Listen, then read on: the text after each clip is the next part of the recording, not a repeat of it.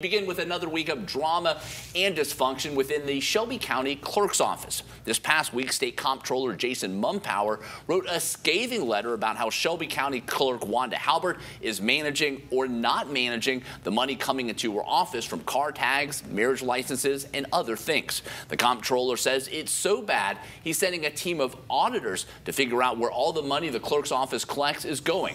Well, here's our ABC24 reporter Stephen Pimpo. We'll talk about it on the other side.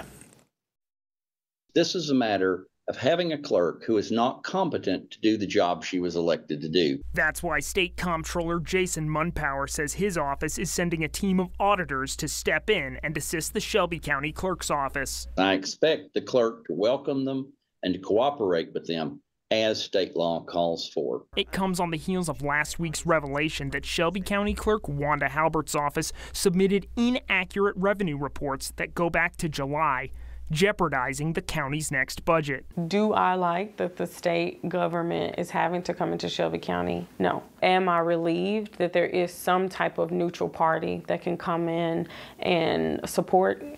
Okay, I'll take it. A lot at stake with the state audit, since the Shelby County budget is expected to include money to build 2 new MSCS schools and renovate Regional 1 Hospital. Halbert blames the revenue errors on the county's finance software system, which the comptroller disputes. I don't think the clerk is competent enough to know what resources she has and doesn't have. Mumpower says his team will arrive Monday, correct the revenue reports, and to make sure accurate ones are generated moving forward. That's welcome news to customers. If she can't do the job, let's get somebody who can. Well, that story aired Tuesday. Wednesday, we reported Clerk Halbert sent a new batch of numbers to Shelby County Trustee Regina Newman, who said they are also inaccurate. Well, Tawan, we'll start with you. What are just your general reaction to this? This has been quite a week of almost seemingly nonstop headlines. Well, it's not just a week. It's been quite a term of seemingly unpleasant news from the clerk's office. And I am glad that auditors will be here to take a look at the books and see where we are and see what we can do about it, because this is not, it was enough for the long lines, but when you are treading in the territory of we can't operate because we don't know budget numbers to operate, that's dysfunction that we cannot allow to happen. And Catherine, you covered county government a long time. As you know, Mayor Lee Harris preparing his budget, but with such uncertainties, I mean, how significant is this as he and his team are preparing for a budget? Yeah, it's a huge deal. Regional 1 was mentioned, the 2 schools are mentioned. You have to know how much revenue you have to be able to plan for those. And not knowing that basic thing of how much that $25 wheel tax has brought in is incredibly detrimental to the budget. You just can't budget without knowing that. And that should be something that's easy to get. It's just a matter of how many people have paid wheel tax, times it by 25, and then subtract any people who have been reimbursed for their wheel tax. So that shouldn't be that complicated, and yet here we are. This whole situation makes a good case for those who always talk about clerk positions should be appointed to make sure that we have people who are qualified and competent.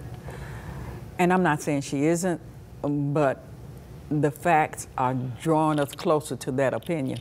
But people who are also accountable to someone when things go wrong. Because those are positions that run our government and our revenue. And certainly the county mayor's hands are tied, the county commission's hands look like they're tied, as well as look like now the state. So you cannot allow government not to function.